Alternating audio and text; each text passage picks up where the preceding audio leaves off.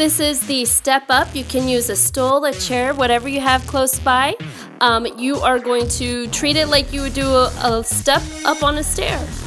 You're going to lift up, barely tap the foot on the ground, and then lift back up, isolating your gluteus maximus and hip quads.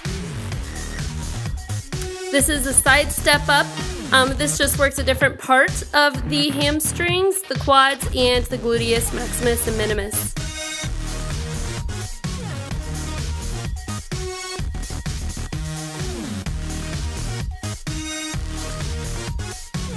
This is Shailene Johnson's clock lunge. You're gonna take wide steps. The wider the better. It's easier on your knees.